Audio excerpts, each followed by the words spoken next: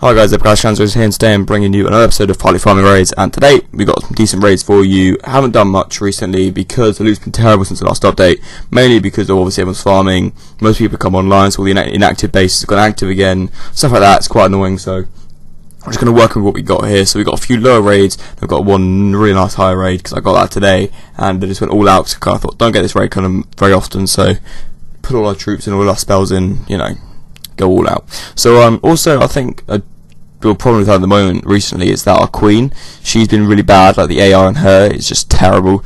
Like for some reason she's going outside the base all the time so easily. Obviously I know Supercell tried their best to change her from a wall breaker, which she usually is, which is really annoying, but they've seemed to change her into a pecker, which is even worse.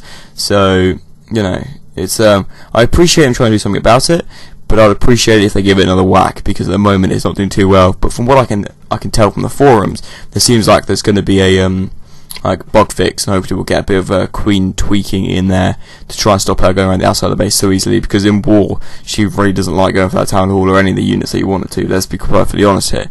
Like you're going to see on my live raid today that we don't really get much help, and the raiding is a lot harder now, and I think it's partly to do with the Dark Spell Factory. We've got to get that upgraded and start using some of that stuff, but I think it's also to do with the Queen AI and how AI has changed. Oh, well, that healing spell at the bottom there, you might question that. That's only because our King and Queen take ages to regen, and it just really couldn't be bothered to wait for them for ages, because on this raid I had to wait 20 minutes after all my troops had trained just so I can get my heroes. So that's kind of why I did that. So I got 270k gold and 280k elixir.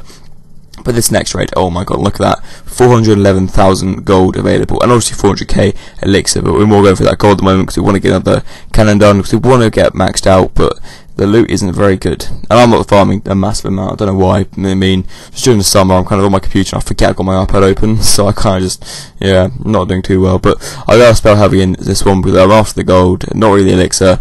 I think the spells are a good investment. I was surprised when the queen didn't go and do something else instead of going through that wall, because that's a lot of effort for her, and increasingly recently she hasn't exactly wanted to put much effort in. I don't know if that's, you know, some woman thing, but she's on something.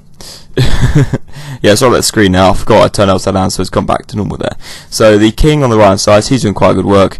I put a healing spell on him, I think I did anyway, just to get him some more health, but queen goes for that gold storage after we put a rage on her. Second last down we can surrender, but obviously both heroes got quite low health there, so it'll take a while for them to regen. And the last raid here is not a massive raid, but we still just go for it, and I think we're about 2 million gold away from our last cannon, which is going to be, yeah, quite painful doing all that stuff. So we are going to be farming quite a bit over the next few days, hopefully trying to get that done before the end of the weekend. I think it's the best kind of timeline. I think we should be able to get that done in, and if we win the recent war we're in, which doesn't seem very likely because it's a tough war and this enemy we're against at the moment seems to know what they're doing, I think it might be next war or whatever. I'm also on visits to a few other clans, so if I get included in the selection and all that kind of stuff, so it'll be interesting. So I also just want to kind of, I'll make a video on a clan that I think I'll make a video anyway on a clan that I'm going to visit because they're quite cool. So yeah, this raid went alright. We've got most of the loot. We've got Dark Elixir, which is always nice. Not much of it though. And we've there's also still 2 gold storages left. 1 gold storage the king just took down, and 1 other one which our queen might go for, but she doesn't, because she's the queen, and now she's got some weird AI thing. Whereas before she might have shot through that wall and got the gold storage. Now she just doesn't want to do anything. So we kind of let it go out and see if we can get her to miraculously go for that gold storage, but no. She's absolutely zapped by that test, so it doesn't really help us. So yeah, thank you much guys for watching. I'll see you next time.